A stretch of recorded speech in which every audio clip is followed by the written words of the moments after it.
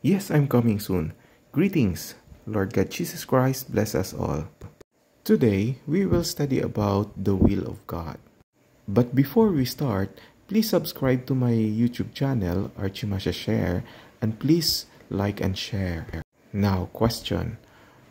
What is the will of God according to Matthew chapter 7 verse 21? That says, "Not everyone who says to me, Lord, Lord, will enter the kingdom of heaven, but only he who does the will of my Father who is in heaven." Now, notice the phrase, "he who does the will of my Father." Now, question, what is the will of God the Father? Answer, in Exodus chapter 20 verse 1 to 8, he gave his commandments or will. And these commandments take effect when the Lord God Jesus Christ come.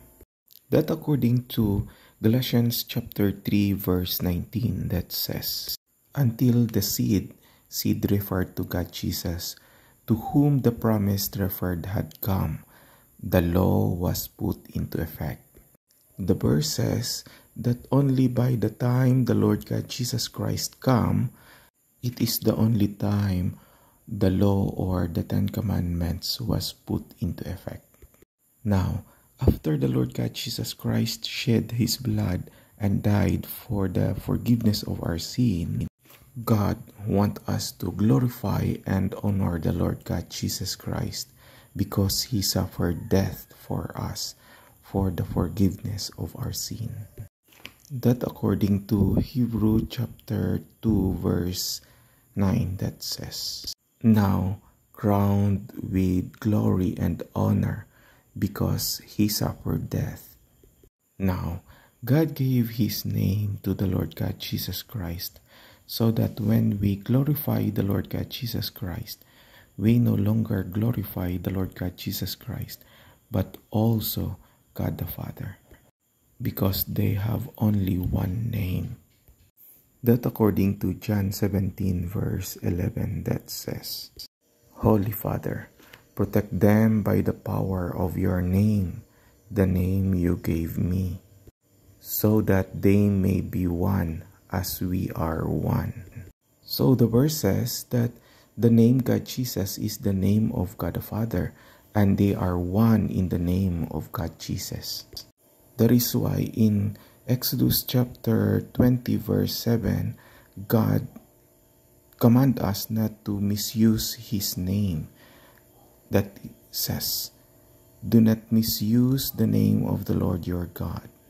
Now, in Hebrews chapter 2 verse 9, notice the phrase, "because he suffered death." We know that God Jesus' death is our rest in God's anger. So God Jesus' death is our Sabbath or rest in God's anger. That is why in Exodus chapter 20 verse 8, God command us to observe the Sabbath day or the rest in God's anger. That is the death of God Jesus. As the verse says, "Remember to observe the Sabbath day by keeping it holy." Now, in Hebrews chapter 2 verse 9, notice the phrase, "crowned with glory and honor." The verse says, God wants us to worship the Lord God Jesus Christ alone and only. That is why he gave his name to the Lord God Jesus Christ, so that we will worship and pray to him alone and only, but believe in our heart that God the Father and God Jesus is one in the name God Jesus. That is why in Exodus chapter 20 verse 3 to 4, God command us to worship the Lord God Jesus Christ only and alone, and do not make graven image of the Lord God Jesus Christ. So the Ten Commandments is not about God the Father, it's about God Jesus. God the Father gave us the Ten Commandments so that we will pray to God Jesus and worship him. In my previous blog, I already discussed how the Ten Commandments is about God Jesus.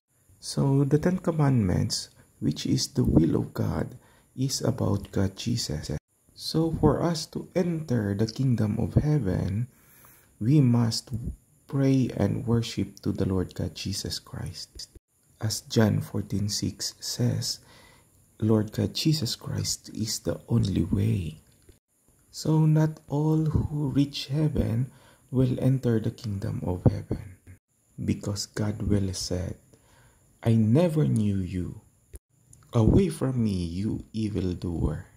So guys, let us now start praying and worshiping Lord God Jesus Christ alone and only, but believe in our heart that we are praying and worshiping God the Father and the Holy Spirit, because they are one in the name of the Lord God Jesus Christ. So guys, let us start praying to the Lord God Jesus Christ alone and only, and worship Him alone and only. Guys, read your Bible every day and pray every day. Lord God Jesus Christ bless us all. Thank you for watching. Please subscribe to my YouTube channel and please like and share.